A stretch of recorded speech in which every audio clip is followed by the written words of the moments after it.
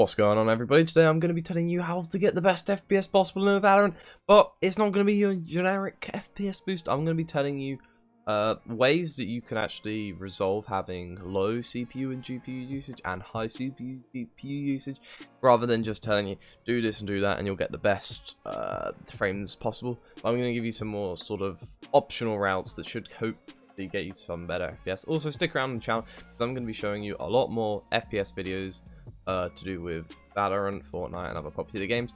But to start off with, we're going to go into the settings here. We're going to start off with general. Essentially, all of the stuff here, personal preference.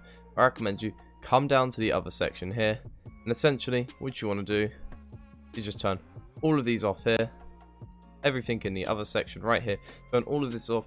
However, you may choose to have instability indicators. Basically, this is just gonna give you some extra information, but however, I recommend turning this show mature content off, because that's going to actually give you a pretty good significant FPS boost. Moving on to the network buffering, if you've got sort of a Ethernet cable whacked into your PC, I highly recommend you go for minimum. But if you're going off sort of a wireless internet, then it's more reliable for you to go on a moderate run. Maximum, you just want to ignore. Bending, Ethernet, go for minimum. Moderate, go for the wireless connection. Come down here, if you go to show bullet traces, you want that off as well, and the rest of these you want off. Basically, the rest of these settings here is personal preference. However, if you want a good sort of minimap layout, I do recommend you using this one right here, and you may find this to be better than the default one. Now, moving over to video, you may find, starting off the full screen mode, is that depending on your PC, you may find it better on a windowed full screen rather than full screen. Especially for lower end PCs, definitely try this out. Go into the range or something so you can quickly change it from there and then. But for me, this season, or as the latest patch, full screen gives me more FPS boost. However, I have it in earlier patches where windowed full screen actually gave me a pretty big FPS increase, but however, it may not. That's why I recommend you try and see what works out better for you. Come over to the resolution. I highly recommend you do 16:9 and whichever FPS you want. For me, 240 Hz at 1920, that is my one. However, you may find it's better if you take it down one and go to 16:900, and again, depending on your system usage, that may actually that would help significantly. If you have a much more higher usage, changing the resolution of your screen should be able to resolve that problem, and then going into your graphical settings, and I'll tell you that in a minute. Monitor, keep it the same. Aspect ratio, keep on letterbox. Come down to here. Basically, this is also a personal preference. However, you may find that you want to put a limit on your menus and background on your PC, just to keep it under less stress in general. But the rest of these settings are quite personal preference.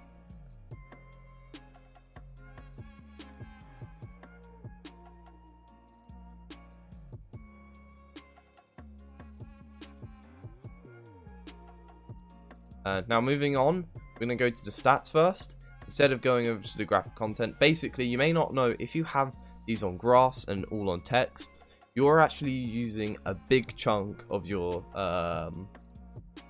FPS by having the graphs on. I highly recommend you only have text on for some of the essentials ones, like client FPS, packet loss, and the server tick rate.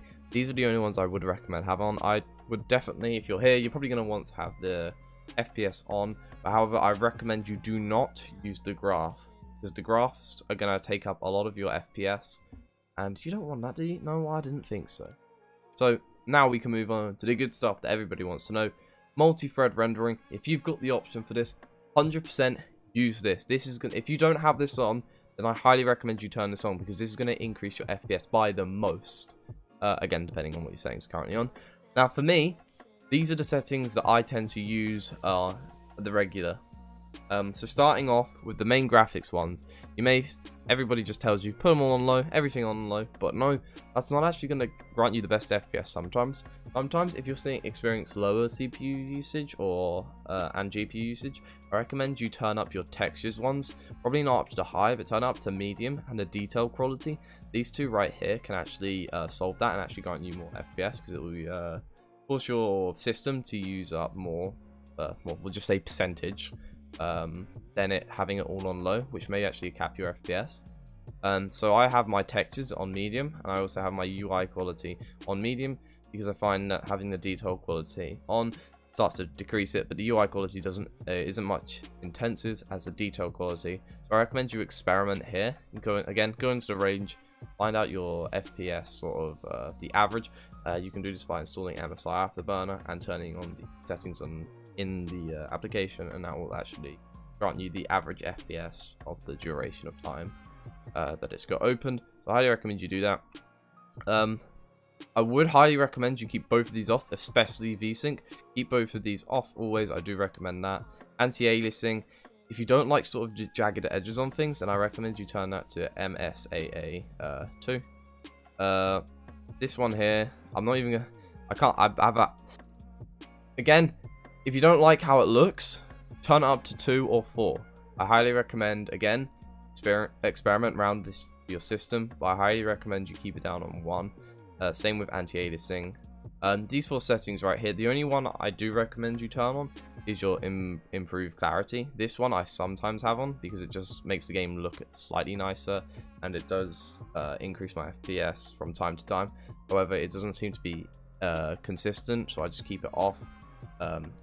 Could be due to patches, because a lot of this, every time there's a patch, I highly recommend you go into all these settings and read them if you're that bothered about your FPS, and if there's that significant decrease from it. Again, you may find that you get more FPS increase. The patches aren't always going to be negative, but generally speaking, test all of these settings after patch. But for me, you may find that these settings right here, I would recommend you copy these, because generally speaking, if you have got lower CPU and GPU usage, these settings right here should fix that problem. Again, depending on your system, whether it's higher or lower, that will depend on the increases or the decrease that it does. But the main one is definitely have a go with texture quality. Texture quality on most games, if you've watched my previous video on Fortnite, I highly recommend you change the texture quality on most games that you play. If you play any other games, then definitely test out the texture quality on it, and you may find that having the texture quality on a higher setting gives you more of an FPS increase. But that's it for today's video. I hope you enjoyed the video. Make sure you comment down below saying that you subscribed, and I'll get back to you as soon as possible. Again, if you've got any other questions, comment it down below. Stick around, because I'm going to be doing much more videos on FPS increases for any games. So thank you very much for watching, and I'll see you in the next one.